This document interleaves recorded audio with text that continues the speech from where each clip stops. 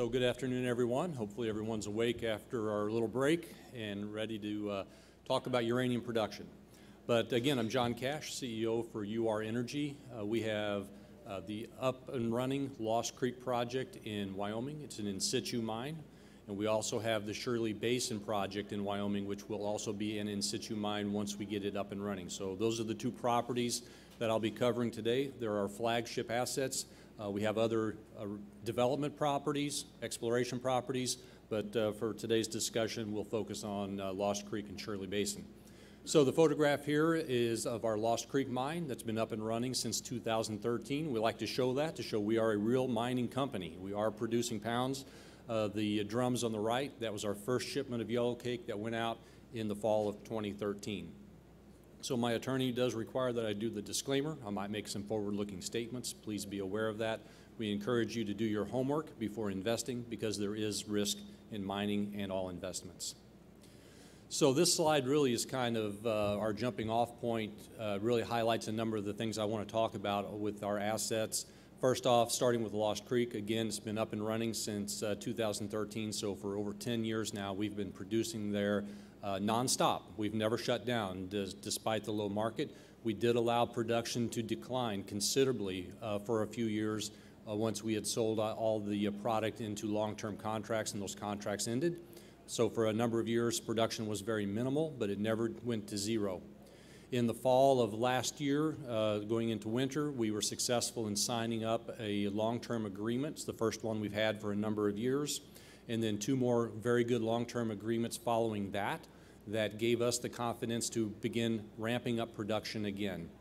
So we've now started up two new areas, Header House 2-4 and Header House 2-5 are now both online. And we're going to be using pounds from there and subsequent header houses going forward to feed into those long-term contracts that we've signed up. Those long-term contracts are good for 3.75 million pounds over the next 6 years. We have a very good resource at Lost Creek, 11.9 million pounds of the measured and indicated resource, 6.6 million pounds of inferred. The grade is 0.04. And you might say, wow, that's a lot lower than Athabasca, maybe 2-3 orders of magnitude less.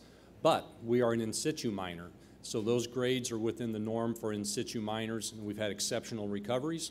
I'll show you our cost of production a little bit further on, but you're going to see we can compete with the Athabasca production. So we believe we've got about a 14-year mine life at Lost Creek, lots of room for growth via exploration, and I will make a distinction there between Lost Creek and Shirley Basin in a little bit, but we have a lot of roll fronts, mineralized zones at Lost Creek that we have yet to explore, different geologic horizons vertically and also laterally.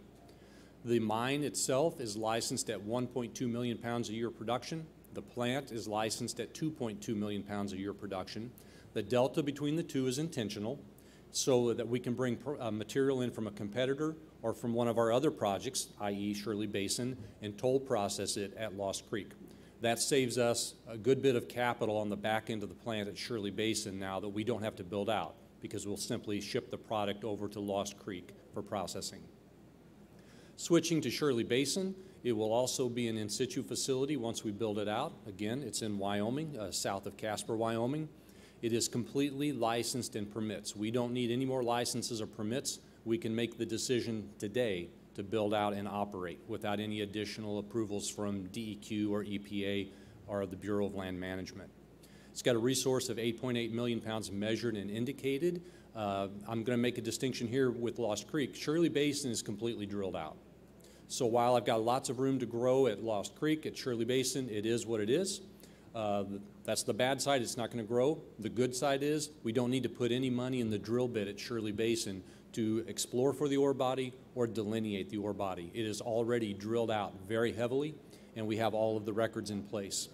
We believe that Shirley Basin was probably the first in situ uranium mine in the world back in 1963, where it was run as an experiment using acid leach. It was quite successful, but ultimately the company decided to go back to conventional techniques because it was simply an experiment. They didn't have full faith in it yet.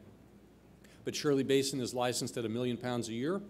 We're looking at making a decision hopefully before the end of this year of whether or not to build it out and ramp up production. capital cost there, estimating, this is a rough estimate of around $40 million to build it out and put it into production. Again, you might say, wow, that's a small number. Well, it's because it's in situ. We can build out in situ facilities very quickly and with minimal capital. The build-out time, we're looking at about 24 months. Of that 24 months, only about 6 months will be for construction. The rest of the time will be allocated toward waiting for parts. As many people have indicated, there are a lot of supply chain issues. We're well aware of that. We've actually gone ahead and approved that we go ahead and buy out the motor control centers, transformers, and other long lead items. So that process has started. So effectively, that 24-month clock has already been started. You guys have all heard from a number of uranium companies, so I'm not going to talk too much about the nuclear investing thesis. I'll just hit a few of the highlights and let you read the slides.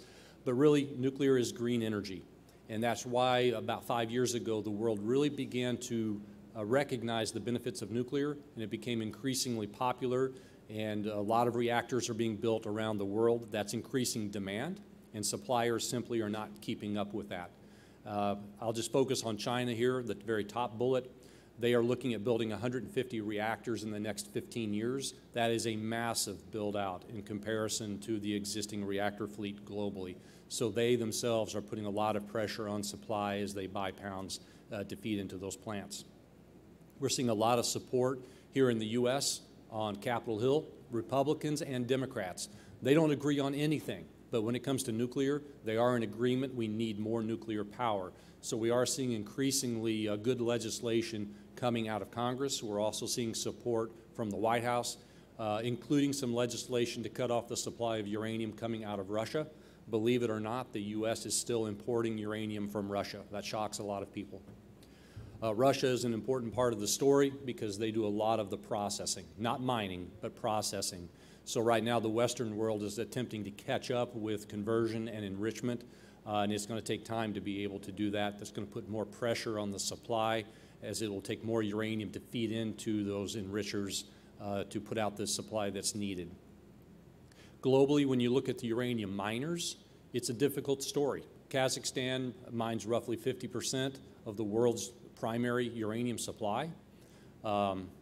This is a bit debatable, but I would say that Russia has a lot of influence when it comes to Kazakhstan.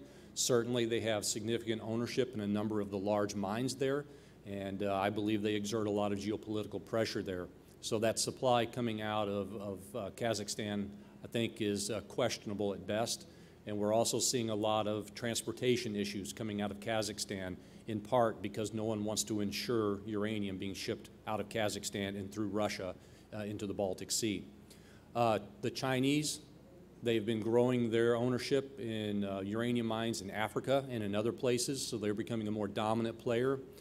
MacArthur River, Cigar Lake, they've been ramped up, but Cameco has found that to be quite challenging. I'm confident Cameco will get there in their production, but it is slower than they expected. And then the coup in Niger has also put supply at risk. So this chart may be a little bit difficult to read, so I'll just kind of hit the highlights here.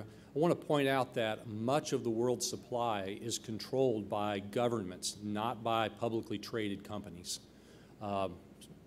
Kazatomprom, Rosatom, Orano, companies like that. So if you want to invest in a uranium miner who is actively putting pounds in the can, globally you have two options. It's Cameco and my company, UR Energy.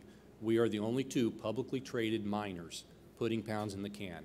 Now that's likely going to change over time, but the risk to getting mines up and running and the challenges of doing so, they're high. It's a high bar to break into that realm. Some companies are going to be quite successful. Some companies are not going to be successful. So right now the options for investing are quite limited. So going back to Lost Creek, again, we've got 10 years of production. Our cost of production has been very low, and I'll talk more about that. But people often ask me, why has your cost been so low compared to other in situ miners, especially in the U.S.? One of the reasons is our recovery rates have been extremely high. Typically, in the U.S., you'll get 60 to 80% recovery at an in situ mine. We've been experiencing 90% recovery over the long term. We also have a very low royalty burden, less than 1% royalty on Lost Creek and Shirley Basin, so that helps us keep our costs low. We are also able to pipeline in our resource throughout the area here into the plant at Lost Creek. So at Lost Creek, we don't need to build another satellite. Everything can be pipelined into the existing plant. And as I mentioned earlier, we have a lot of room for growth. A lot of geologic horizons have not been explored yet at Lost Creek. So I keep saying we're low cost. Here's the proof. These are not models. These are real GAAP-compliant audited numbers that we've published. Draw your attention to 2015, the numbers that are highlighted, because that's the year we reached economies of scale. Nearly 800,000 pounds of production. Our average cash cost that year was a little over $16 a pound. The all-in mine site that year was just over $33 a pound. Now that's 2015. Inflation is real. So if you want to look at our numbers, our cost going forward, you need to add inflation to that.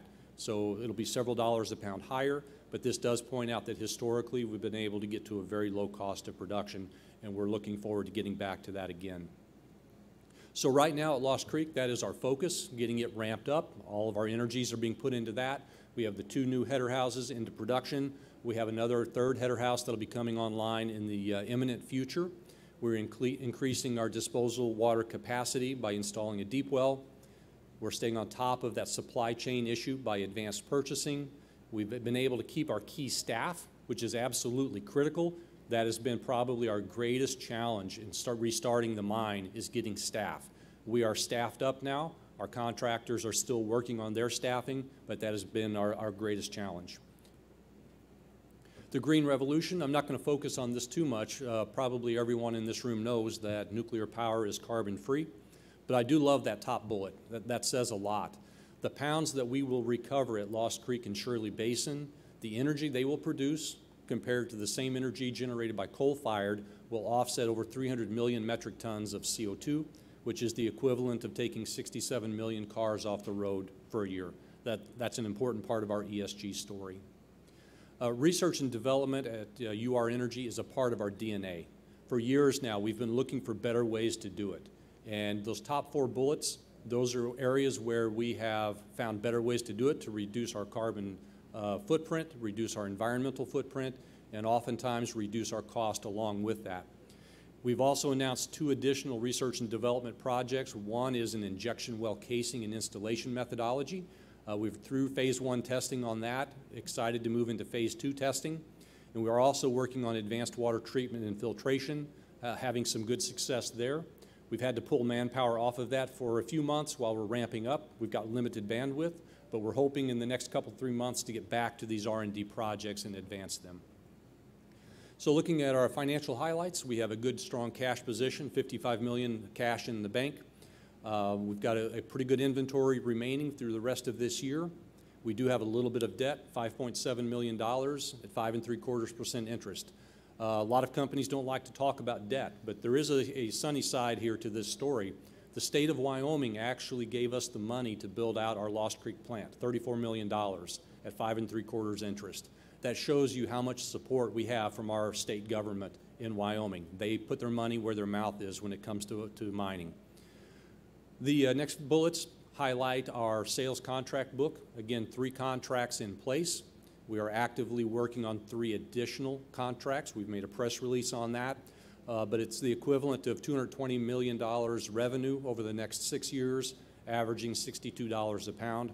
Keep in mind, when we signed these contracts, the price of uranium was not $74 a pound like it is today. The price of uranium was more like $50, and we were given a premium by companies because they want U.S. supply. So most of this information here is available on your Yahoo Finance or wherever you get your financial data from. But I always like to point out that middle panel because we have very sophisticated shareholders on the institutional side. We're greater than 50% institutional held. Companies like Lloyd's Harbor, which is Sachem Cove, is probably the name you know them by, Segra, Azarias, others that are very sophisticated in the space. And we also have great coverage when it comes to the analyst.